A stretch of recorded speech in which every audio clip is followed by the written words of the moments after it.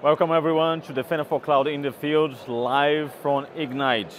We have two great special guests today, but before, let me talk with my friend Thomas, Marketing Manager for Defender for Cloud. Thomas, thank you very much for being on. Thank you for inviting. Yeah, finally. I've been working with Thomas for so many times, but just now at Ignite we met in person, so yeah, it's a great... meeting the most important influencer in our community. Thomas, we released amazing things at Ignite this year, and I really want you to give this overview about what are the main things that you believe are important to our customer to watch out when it comes to our overall CNAPP strategy.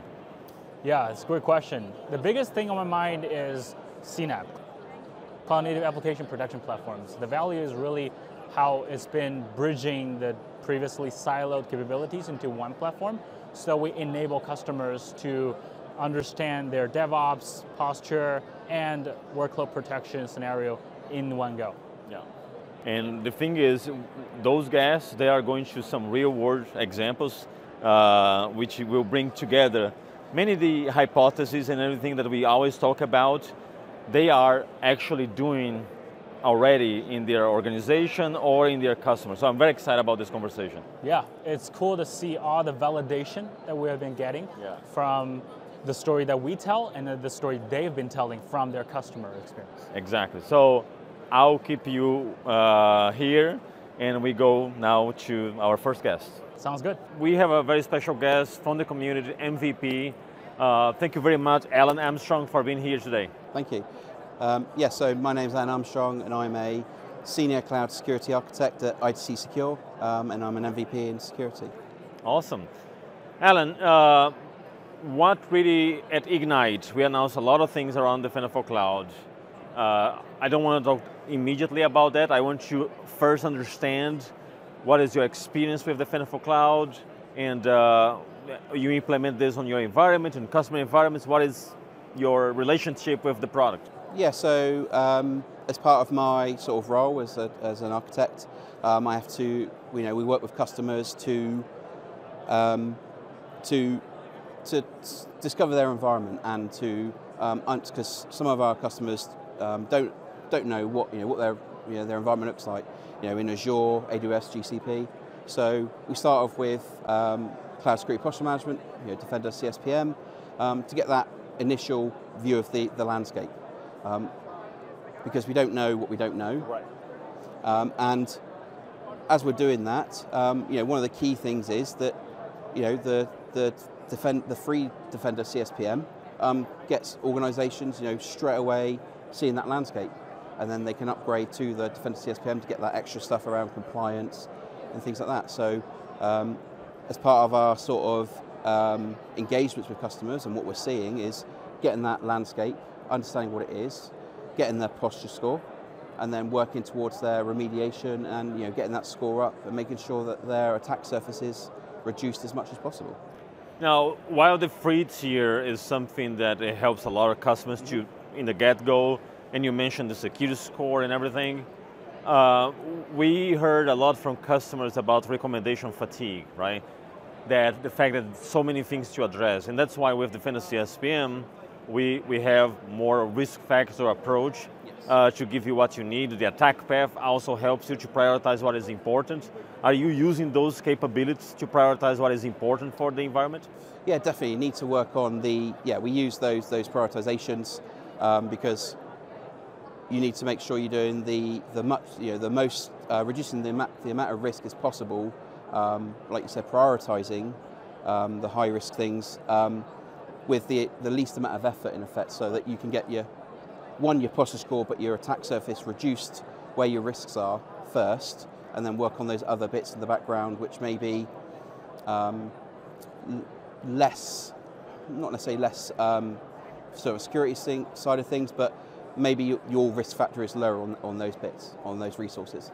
One of the things that we've been pushing really hard is the concept of CNAPP, because we understand that for a long time customers, they were really working in silos. They were cloud security posture management, workload protection, DevOps, everything was in silos with using even different vendors.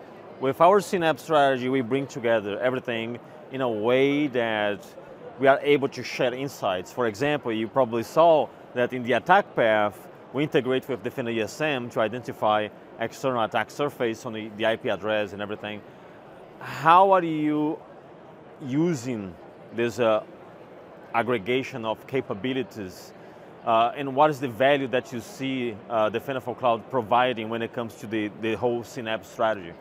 Yeah, so like we said, we always start with the posture management side of things, but as you're right, when you enable those protective workloads, you then add additional posture management side of things along with, along to enhance your visibility, because you're now moving into not just the management layer of the environment, but you're now diving into the resources. So if you're thinking about Defender for Server, you've got the agentless scanning now, so that you can now dive into the virtual machines rather than just seeing the configuration at the Azure level, the AWS and GCP level.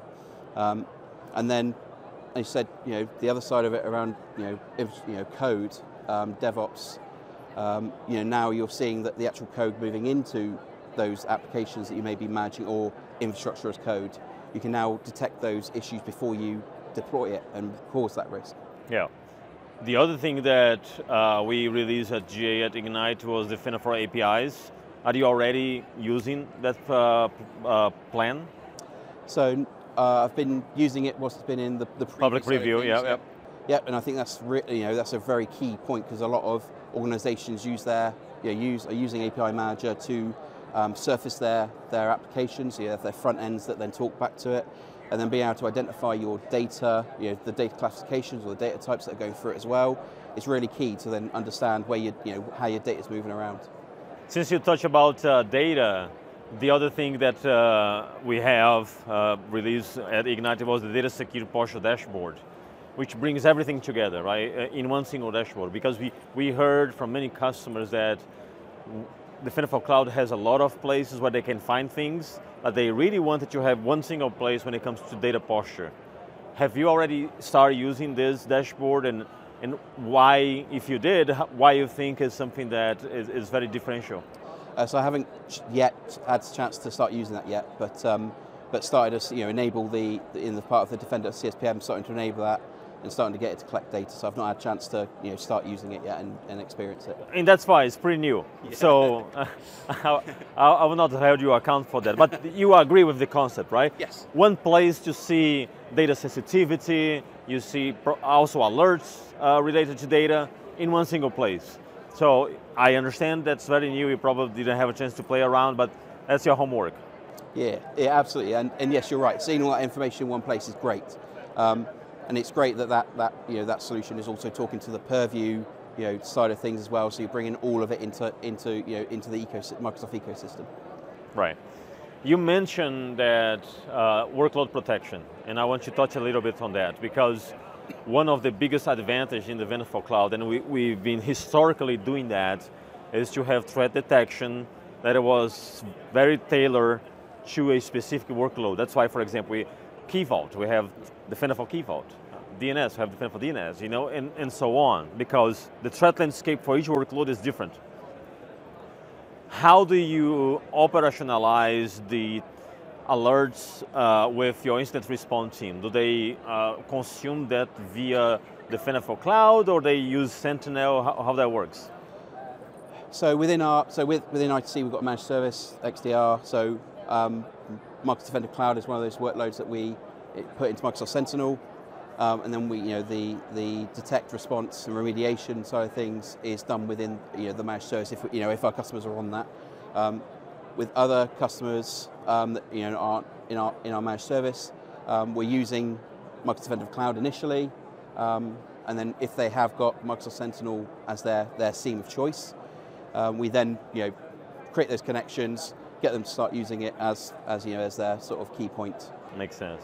So usually it's a different team. They have like a SOC that will do that. It's a different team than the posture management, correct? Yes, correct. Yes, the instance the instance and alerts will go to a SOC or a incident response team, and then the posture management would be the kind of the security admins, but also those teams working with the workload owners. Exactly.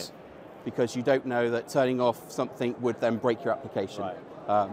The thing, since you touched on workload owner, I'm curious to understand how you leverage our governance feature to delegate to the workload owners or to bring visibility to the workload owners that they need to remediate something, right? Because as you said, you don't know who owns that, and sometimes you do, but you don't have the privilege to remediate. Yes. So the governance feature fits right there. Yeah, so in fact this was very key for one of our customers. They had a really large estate, 106, so we talk about sort of Azure mainly, but 106 subscriptions. They didn't know what was where. We used CSPM to identify it, and then we worked through the process of finding out who the owners are, because they didn't tag any of the resources correctly. So they weren't using, the cloud adoption framework to recommend, do best practice on the environment. So as part of that process of us working with them, we got them to create a tag with an email address of the owner, and then using the governance side of things, we made it automatic to use that owner tag to assign that recommendations to that owner, so then they get badgered, get those emails say you need to do this remediation. Yeah, no, this is exactly the purpose, and I'm glad that you are using exactly how, because we interview a lot of customers to understand the needs, right? And this is exactly the point, is to bring awareness, to notify, and this is part of Defender CSPM. Yeah, yeah, and it's, whilst you can do it, even if you could do it sort of manually and assign those tasks to individuals as well, which you can do, being able to do that automatically just reduces that mean time for, as soon as that remediation turns up, it's straight to that owner. And yes, that owner might be the team lead for that team, so maybe it's like the SQL team as an example. It might be the team lead, so they get the initial bit, and then they can reallocate it to their team members to then do that work. So it might be that they're looking after that SQL server, etc. Now, throughout the years, the posture management team has really expanded, mainly the charter and the things that they have to do. For customers that they are a little bit more mature, they are start to leverage features such as Cloud Security Explorer to really do proactive hunting of potential scenarios of compromise, right? Are you already at that point of maturity that you are using Cloud Security Explorer to better understand potential scenarios of compromise on your environment? So I've been using it and sort of understanding it's really easy to use to get that, to be able to identify your type of resource, things like that. I'm not using it in anger at the moment, because mainly with our customers at the moment, because internally, yes, we're using it for our, to secure our managed service and things like that. But with our customers, we're probably starting to get to that stage now where they understand their environment, they're starting to protect their workloads, and then the next bit will be starting to use that Security Explorer to then kind of dive in a bit deeper. Yeah, but you said that right. It's very easy to use because it's a UI. You don't have to type any custom query language. It's really good. Yeah. And you actually can create a very complex query because you keep adding conditions, right? Yes, exactly. Yeah, it's great. It's yeah, when it was in the, because I think I started using it when it was in the private preview, because I'm part of the now cloud security customer program. It was great, see initially, being really easy to do, because I think beforehand you could use the Resource Explorer. I think it was very similar, and you could try and the ARG, yeah. But you have to manually do it. Yeah, it's complex. Yes, but yeah, this is a lot simpler to use, definitely. No, nice, very very cool. The other thing that is still on the posture manager is such a big set of things. You were talking about mean time to resolve and things like that. One of the things that we notice with the attack path is we understand customers use sometimes the secure score as their KPI to look for progress and everything, but some customers, they're starting to use the attack path as this measurement of progress. The reason why, for example, let's say I have 15 attack paths. If 1 month from now I have 20 attack paths, that's a really bad signal. Right? I'm not only not remediating those attack paths, I'm actually growing the amount of scenarios. So are you already starting to measure progress through reducing the amount of attack paths?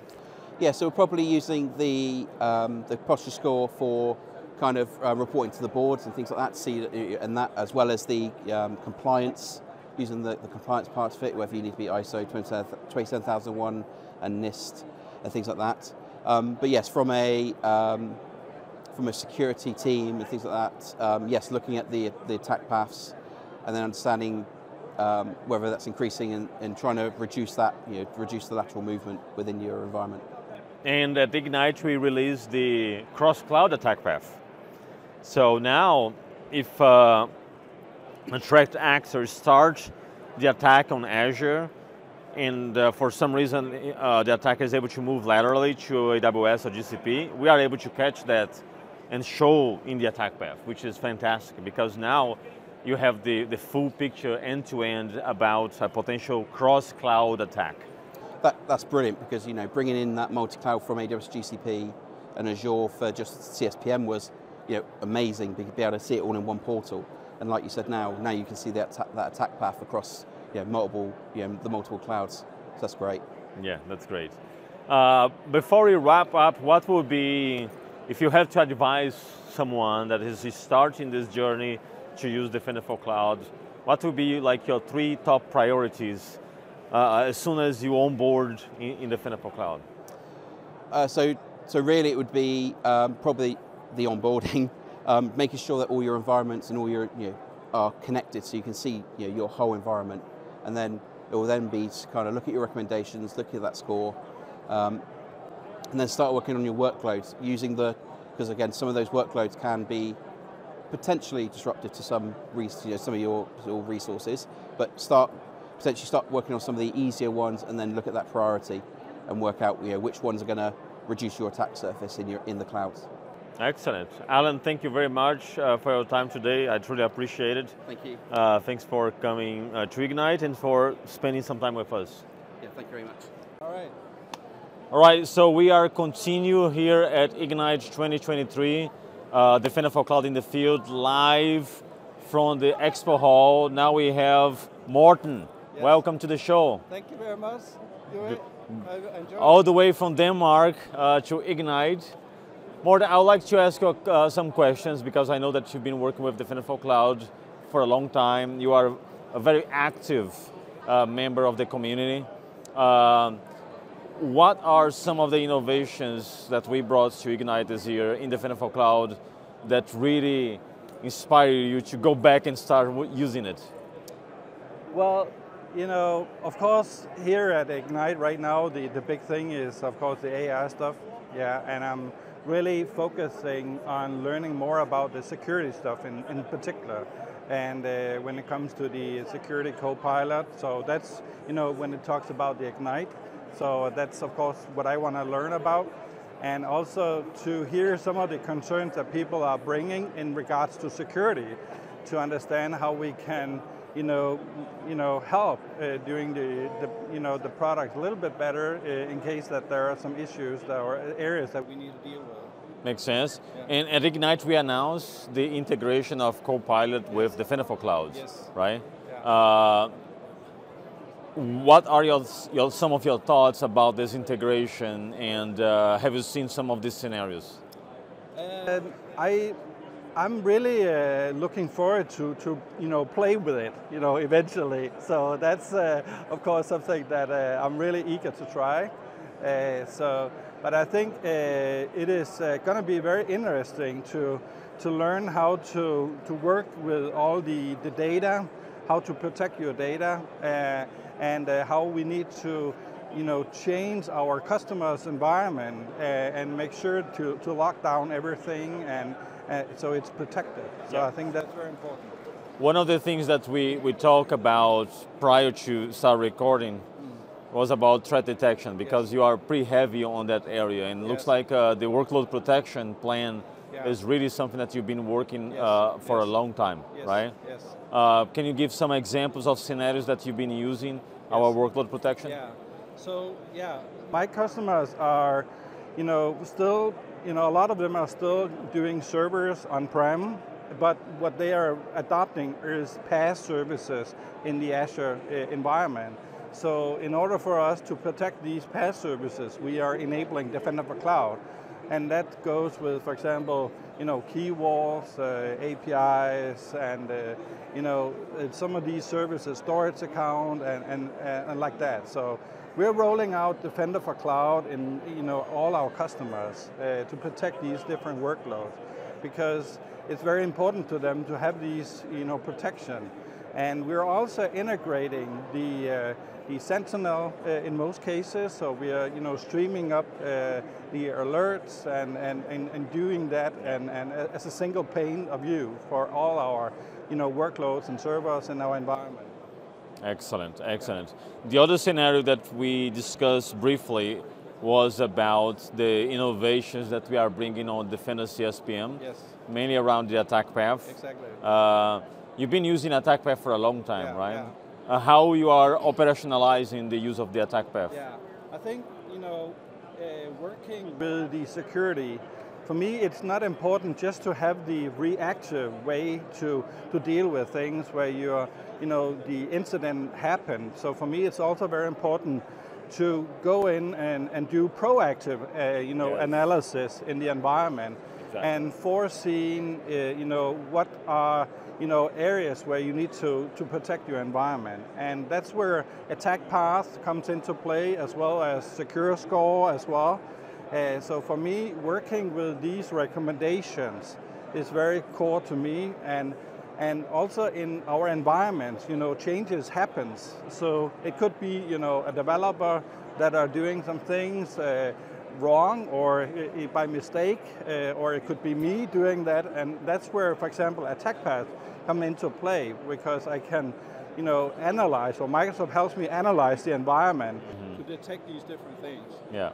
I think that's very valuable. That's very powerful. That's very powerful. And as you said, doing that proactively, yes, before threat actors actually do something. Yes, that's super important. Yes, exactly. And I've had an example of an incident recently where a developer was having an ARM template that was, he was just basically deploying it. But what he didn't know was that it actually set up, for example, a public IP on the VM and stuff like that. And that's where Defender for Cloud came into play and detected that deployment. And it protected the environment very fast. Yeah. So, I've seen some scenarios like that where customer was like, no, we don't have machines exposed to the internet. Yeah. As soon as we open attack path, boom, it's right there. Yes. Exactly. And that's very surprising for many customers. Yes, very much. Yeah. Yeah. Now you were talking about developers, and at Ignite we also announced that DevOps security is now part of Defender CSPM. Yes. Which brings a lot of value for Defender CSPM, yes, right? Yeah. Are you already using our DevOps security capabilities?